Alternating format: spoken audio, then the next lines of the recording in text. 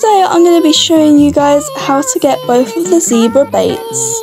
There are 3 new berries and a new fire dimension that you can go ahead and harvest that you need to use for recipes, and once you've done a recipe 5 times you will get the ash zebra bait. However, sometimes when you cook a recipe you get a campfire cookie which you will then throw on the ground, and a zebra will come, specifically a wild ash zebra, and it will come and possibly give you a molten melon as well as either bucks or toys.